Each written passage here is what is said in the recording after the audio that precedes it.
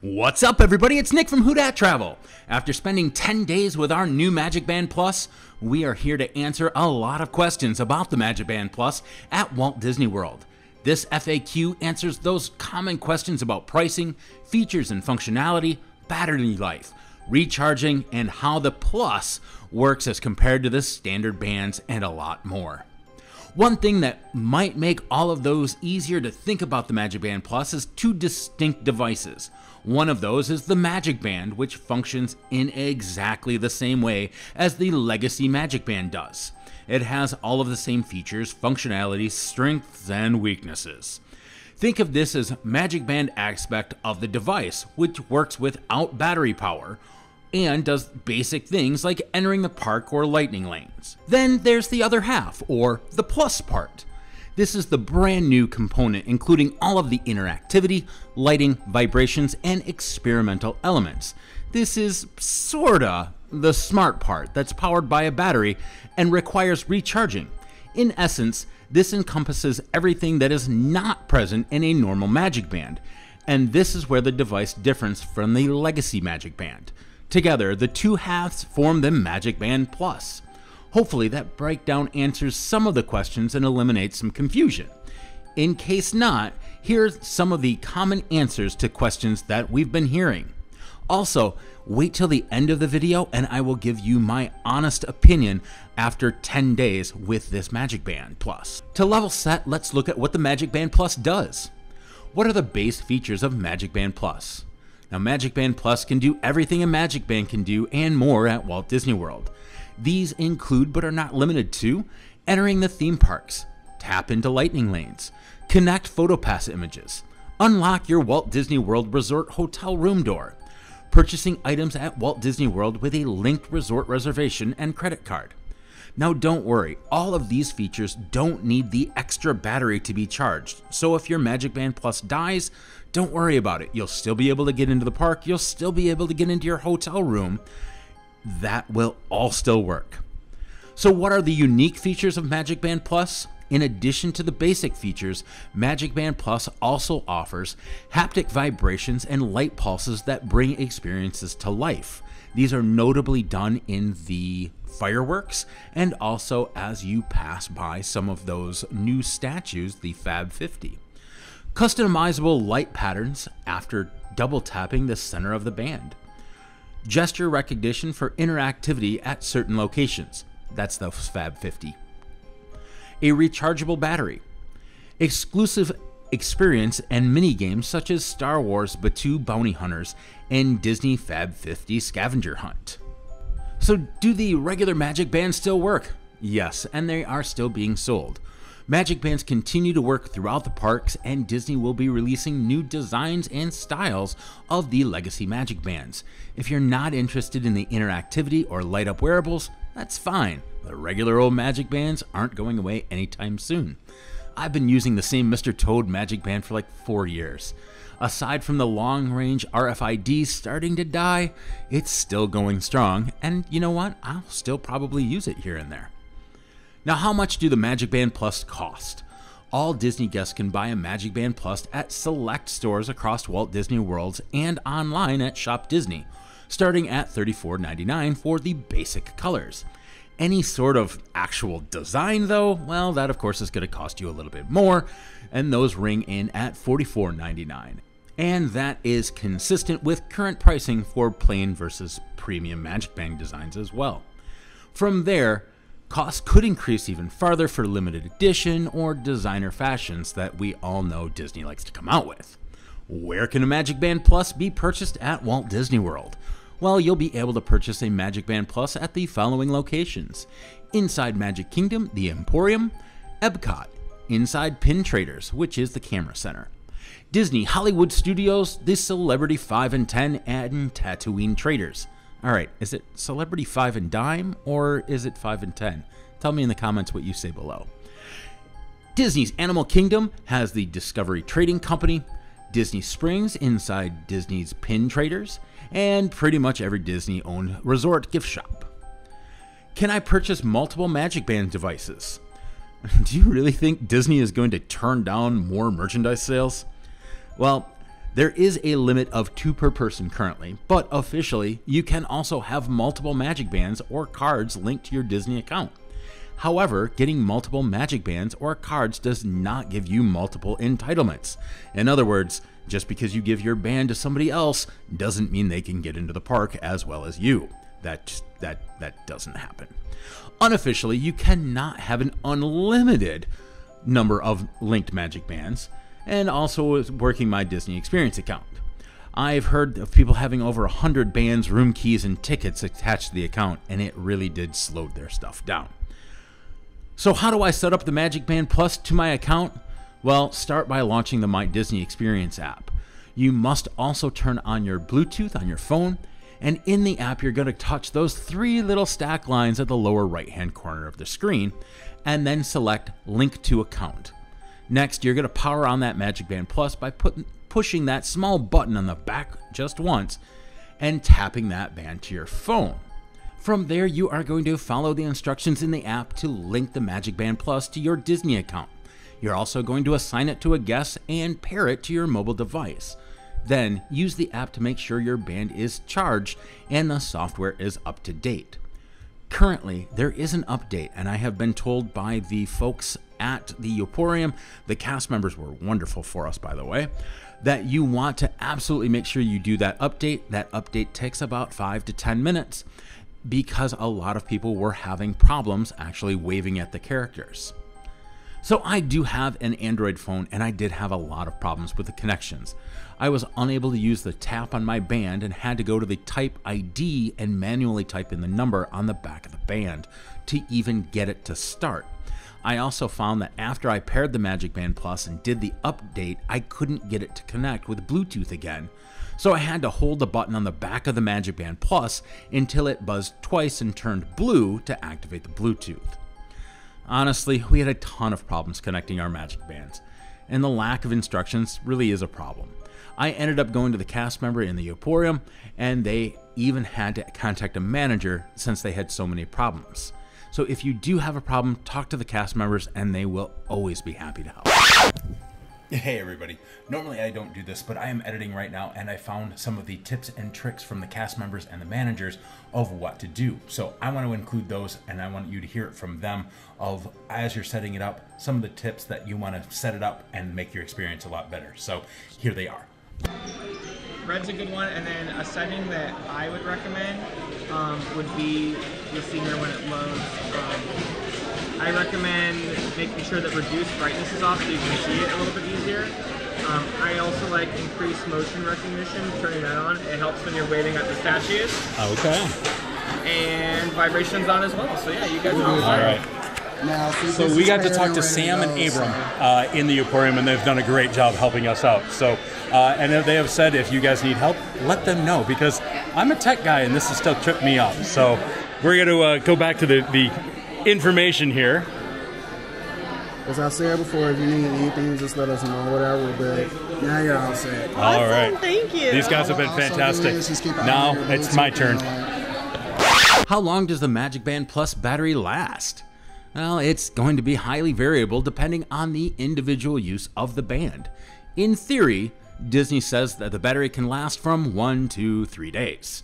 In practice, well, playing Batuu Bounty Hunters is going to be one of the biggest drains on the device. Doing that minigame for a couple hours alone can deplete an entire MagicBand Plus battery. Most people won't be doing that from start to finish for hours on end, so the above range should be mostly accurate. With that being said, Walt Disney World does recommend charging the MagicBand Plus each night before use.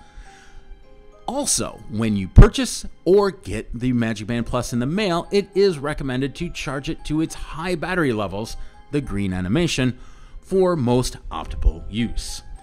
In our usage, we didn't really have that great a battery life, and we weren't playing the Batuu Bounty Hunters.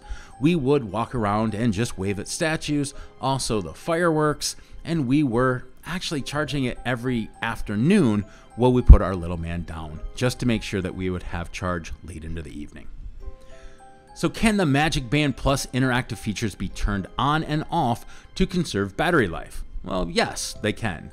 You can power on your Magic Band by pressing the button on the back once. You can turn off the band by holding that same buttons for a few seconds. Or you can actually go into the My Disney Experience app and turn off the functions in the app. How do I charge the MagicBand Plus? Well, there is a 6-inch USB charging cable that is included with the purchase of a MagicBand Plus. A charging cable can also be purchased separately, online, or at Walt Disney World retail locations. The device can be charged via standard USB charging, which of course includes those portable phone chargers that everybody needs at Walt Disney World now because, well, everything drains your phone battery, and of course you need power for everything else. So my biggest complaint about this charger is it is a proprietary charger. So that means I have to have one more cable in my arsenal of cables and one more cable to forget and have to then buy one while I'm at Walt Disney World. So not a huge fan of that. The cables are really short. It's, as I said, it's a 6-inch cable. So honestly, it's really difficult in a hotel room to actually find a spot to be able to charge it easily as well. So do the base features continue to work even after the battery dies? Well, yes, we already answered this one. Every single one of the base features will still work when the battery is dead. So don't worry, you'll still be able to go into your hotel room, you'll still be able to get into lightning lanes, and all of that type of thing. Can the battery level of MagicBand Plus be checked? The battery status can be checked via the My Disney Experience mobile app if you have paired the MagicBand Plus to your device. In addition, pressing the button on the back of the band will result in the band lighting up a color to report the current battery status. If it is flashing red, there's no battery. You need to charge the band as soon as possible. A flashing yellow, it's low battery. Continue charging your band until green for the most optimal usage throughout your day. Flashing green, high battery, you're good to go. Now, when I was charging mine, it would actually only halfway go green, so I never saw the flashing yellow.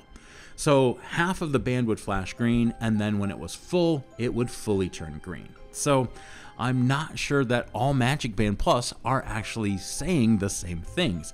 Now, this was after the update, so maybe things have been a little bit different because of that update. Is it necessary to link MagicBand Plus to My Disney Experience smartphone app for it to work? Well, yes and no. For normal base operations, you will need to link just as you would link a normal MagicBand. For the MagicBand Plus exclusive interactivity, you don't actually need to link it to a Disney account through the My Disney Experience mobile app. I know, kind of confusing. Can one My Disney Experience app manage multiple MagicBand Plus accounts? Well, yes. Just as one My Disney Experience account can manage multiple users or MagicBand currently, so too can the My Disney Experience account manage multiple MagicBand Plus devices. And to be honest, that's how we do it in our family. Is the MagicBand Plus waterproof? Well, yes. According to Walt Disney World, the MagicBand Plus is waterproof for pools and water rides. I wouldn't suggest going deep sea diving with it, but it at least is, we'll call it at least splash proof. Can off-site guests use MagicBand Plus? Well, yes, of course they can. The device features mostly work the same except anything hotel related. In other words, I can't go to the Hilton and open up my hotel room with my MagicBand Plus. So how does the size of the MagicBand Plus compare to the current generation of MagicBands? Well, it is a little bit bigger. It's actually about 9.4% larger, and it does weigh just a little bit more, 11.7%.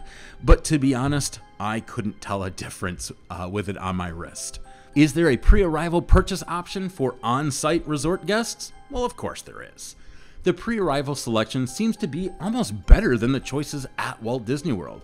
We did have to visit a few of the stores to actually find the bands that we really wanted. There are a total of 48 styles currently, 33 MagicBand Plus options, and 15 MagicBands. Even after the initial surge of morning purchases had worn down, all 33 MagicBand Pluses remained available as of the recording of this video online. What is the resort guest discount for pre-arrival MagicBand Plus purchases? Currently, there are only 2 price points for the MagicBand Plus. $25 for the solid colors and $35 for premium design, both of which offer a savings of $10 off for what you would pay in the store or Shop Disney. Is there a discount for annual pass holders? Yes, of course there is. It's the same deal as the merchandise standard discount. What about exclusive designs for APs? Well, of course there'll be, but they have not been released yet. When will MagicBand Plus launch at Disneyland? Yeah, that's right. They're actually planning on launching this at Disneyland. Officially, the MagicBand Plus will launch at Disneyland, quote, sometime later this year, end quote. Unofficially, MagicBand Plus is already on hand at Disneyland, but it's our understanding that there are a lot of infrastructure work that remains to be done. It's possible MagicBand Plus will launch at Disneyland without full functionality, but we'd expect Star Wars Batuu Bounty Hunters to be the first that's finished. That seems to be the flagship in interactive experience, and it seems unlikely that MagicBand Plus would launch without it. If forced to guess, our prediction would be that MagicBand Plus launches between Thanksgiving and Christmas at Disneyland. Will the same MagicBand Plus work at both Walt Disney World and Walt Disneyland? For at least the interactive elements? Yes. So what was my overall feeling of the MagicBand Plus? Well, to be honest, if you are looking to replace a MagicBand or you need a MagicBand, well, if you need one, go ahead and get one if you have the extra couple bucks to spend. I found it to be a lot of fun. My little guy really loved being able to tap it and have it light up. We would have Mickey's face light up, and he really loved those things. He absolutely loved watching it during the fireworks, and really, it was a fun experience for those things. Of course, he loved walking up to the Fab 50 statues and waving at all of those. He would force us to go and walk up to them and wave at them. And really, you kind of feel silly waving at a statue, but of course, for little man, I'll look silly. Overall, though, with the problems with pairing it, with the problems of having to charge it, the different, just all of a sudden you'd get a buzz on your arm. Was it worth it? I don't know. The fact that I already had a functioning MagicBand that did most of this, well, I probably wouldn't spend the money again.